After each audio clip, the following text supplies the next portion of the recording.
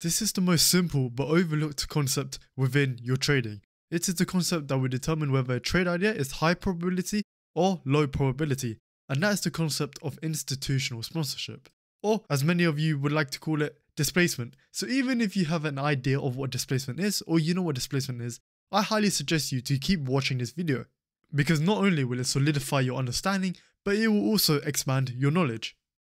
So, what is displacement or institutional sponsorship? You should be able to see institutional sponsorship very clearly on your chart. It should be extremely obvious to you. For example, here, these 3 candles, that is where you have your institutional sponsorship. As well as here, right? Look at these candles, these down candles, they are your institutional sponsorship. It's very obvious and easy to spot on the charts. What it shows, what displacement shows, is aggressive buyers or sellers stepping into the market, significantly increasing the volume with their orders to bring the markets higher. And what displacement tells you is that at that key level, it is either a valid key level to play from, because that is where the majority of aggressive buyers are stepping in to aggressively take price higher away from that key level. They don't want to come back to this key level because price has already mitigated that key level. So that is how you could validate a key level. Not only that, but displacement also invalidates key levels. For example, here, you have this premium array, and price displaces heavily past that premium array. If you want to use the premium arrays below it, here, you have this bearish order block. Imagine what it done, right? When this bearish order block was created, price displaces heavily past that bearish order block. So that significantly invalidates this premium array. And that's where you have your change in state of delivery. So to summarize, displacement is where aggressive buyers or sellers are stepping into the markets to take price aggressively in one direction. Based on the direction it goes in and based on the key level that it taps into, that is where you have your invalidation and validation of key levels. So the key thing with displacement or institutional sponsorship is that you always want to see it go in your intended direction, because that will validate your entry ideas and your overall trade ideas. For example, let's say you have a bullish market structure break or a market structure shift. Here, you have this high. When price breaks through this high, you want to see heavy displacement to indicate that aggressive buyers are stepping in and taking price higher, to show you that the market intends to go higher, right? If it doesn't have displacement, it becomes very low probability because it doesn't show a large influx of aggressive buyers coming into the markets. So this market structure shift becomes very low probability, and the discount rate that it happened off of is unlikely going to be a key level to support price higher, because every time you see price mitigate a key level, you want to see displacement away from it to signify that this key level was truly your key level for large institutions and aggressive buyers or sellers to take price either lower or higher. And like I said, the science for doing so is where you have your displacement. So it's an extremely simple concept, but the theory behind it is extremely powerful. Hence why this concept shouldn't be overlooked. So let's start with the weekly time frame and look for your displacement. Look at what you have here. This market structure break, heavy displacement lower. What does price tap into before giving you that heavy displacement lower? This bearish order block. With that bearish order block mitigated, that shows you that this bearish order block was a key level for price to continue lower. And then it comes back into this imbalance and again gives you an aggressive move lower, taking out this low. When price retraced from here, look at what you have here. You have this high. Price breaks through the high. Now, if you overlook the displacement, you would think this was a valid market structure shift. But look at what it does. Goes higher. All it does was mitigate this imbalance before continuation lower. And you could anticipate for that to just be a retracement before continuing lower, because look at what you have here when it broke out this high. You did not have any displacement whatsoever. These candles were extremely small and weren't as aggressive as these down candles.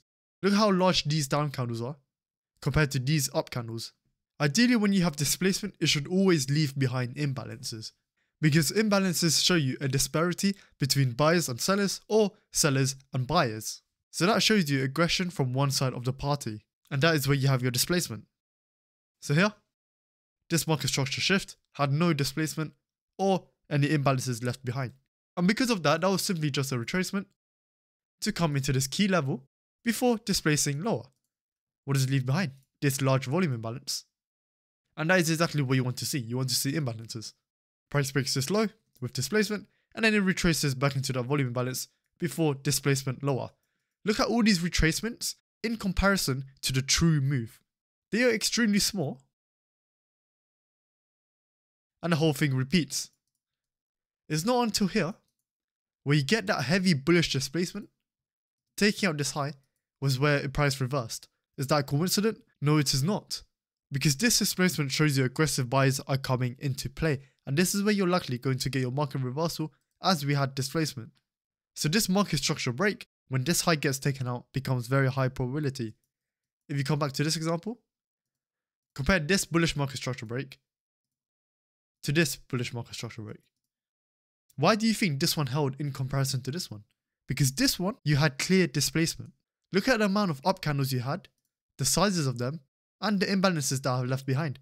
Price comes back, respects the imbalances before displacing higher and taking out old highs again. So, with that in mind, where do you think your highest probability trades come into play? When price is in line with your high time frame direction and it is backed up with displacement off of key levels. So, when the higher time frame is in a bearish direction, you want to see premium rays be respected. So when price comes back into those premium rays, what do you want to see? You want to see heavy bearish displacement to show aggressive sellers coming into play, validating your key premium array level and taking price lower. And like always, as price is fractal, displacement works on the higher time frame all the way down to the lower time frame. So let's start with your top-down analysis. Here, what do you have on the higher time frame being your daily? This bearish order block. Price comes back into that bearish order block and look what it gives you. It gives you heavy displacement. Take out this low, price comes back, rebalances this imbalance before continuing lower. So that heavy displacement left behind an imbalance. That shows you aggressive sellers are overwhelming aggressive buyers. So that is where you have your displacement. This is also backed up by your second displacement to take out this second low. So it's very clear that on the higher time frame, being your daily time frame, we are in a bearish direction because displacement is heavily favoring shorts. So if I play price out, look what it leaves behind. This imbalance here, which gets validated after this third up candle was generated. So what would I look for here? This is where I could look for premium rays for price to come back into. Either this bearish order block or this imbalances that was marked there. This is where I would draw down onto a lower time frame. My middle time frame being the hourly, let's play price out.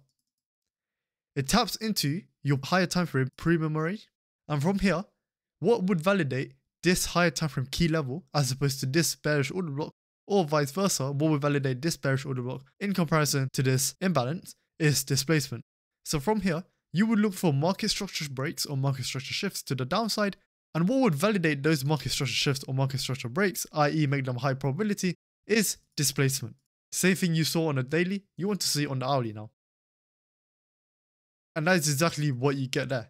So here, you have your market structure break. This is where you have your displacement. When you have this displacement, like I said, it validates this entire higher time frame imbalance key level. From here, what would you look for? The same thing you looked for on the daily time frame, you look for the hourly. You have this premium array that price can come back into, or premium arrays above here. Playing price out, it taps into that premium array. This is where I would draw down onto my execution time frame. Here, literally the same thing. Price is fractal. So what does it do? Takes out this liquidity as a sweep. You have this old low. Price displaces heavily past that old low, giving you a market structure break. Look what it leaves behind. Imbalances are left behind. This is where you could look to have your entries. At this breaker block, your entry there, stop loss above this high, and then your take profit could be below this low. A very solid trade, 2.4R. Playing price out, taps you in. Right, it took some time, but eventually does so. And this is where you shouldn't be afraid of price hovering around your entry. You should be confident in your trade, because this trade was in line with your higher time frame direction. You had displacement, confirming your higher time frame premium arrays, and you had the same thing on the lower time frame, be your 5 minute. On a 5 minute, it may not be as clear, but here on a 15 minute, look at the down close candles in comparison to the up close candles, right? They are significantly larger in comparison to the up close candles. This one down close candle made up the retracement range for all of these up close candles, so that shows you that shorts are still heavily overwhelming longs, and you shouldn't be phased by this up move. Because what does your displacement show you? bearishness to the downside. And then that is where you get here with your final bearish displacement. That is why this concept, even though it's so simple, it should never be overlooked because it will differentiate whether your market reversals are high probability or low probability. Not only that, but it also supports the idea of your higher time frame or the market direction of any higher time frame in general. Here you have your second top-down analysis example. Like always, your displacement will dictate the direction of your current time frame. So here on the higher time frame being your daily again, where is your displacement? It's very obvious that displacement is bullish. Compare the sizes of the up close candles in comparison to the down close candles. So it's clear that what we are looking for is a retracement into a discount array before continuation higher. With that in mind, let's mark out your discount arrays. You have this imbalance that price will come into, or this bullish order block. Playing price out, what does it do? It tap into this bullish order block. This becomes your next draw on liquidity, and from here, draw down onto the lower time frame. The same thing you've done on the higher time frame, you would hunt for your displacement on the lower time frame. And that's exactly what you get there. You have this market structure break backed up with these large up close candles leaving behind imbalances. Ideally, most of the candles should be large up close candles, but here you had the Asian session, so you would have low volume here. But if you keep playing price out, you get another displacement which confirms that bullish move. If you was wary of the initial displacement because you had the Asian session low volatility here. So that second displacement confirms your bullish up move. Look for your imbalances. And here you will drop down onto your execution time frame. For this one, let's use the 15 minute. Playing price out, you get heavy displacement higher. Taking out this high, giving you your market structure shift, backed up with the fact that you had displacement. So that confirms that this was a key level for price to react off of. This hourly imbalance over here. And from here, this is where you will look for your entries. If you watch my market maker videos, this was an old accumulation level, turn new distribution. You could have an entry off of here. Stop loss below this low. And then what would you look to target? You could look to target this overall draw on liquidity here. If you were swinging this position, if you wanted a quick trade, this could be your next draw. And eventually this draw over here. So let's play price out and see what it does. And then it hits your immediate draw on liquidity. Jumping onto the higher time frame. And then it hits your next draw on liquidity. So here, does a 2-hour trade. If you aim for this, that will be a 4.5-hour trade. And then if you go on into the higher time frame, price eventually hits your overall draw on liquidity. That would have taken out your initial entry. But here, because on a higher time frame, displacement was on your side, all you had to do was repeat the same process when price retraced back into this bullish order block. Or you could use the rejection block. Right? And then you would drop down into a lower time frame and look for the same thing. Displacement to support price higher and validate your key levels that is in line with your higher time frame direction. So here, this is where you could look for your second entry, and then you would target your overall draw on liquidity.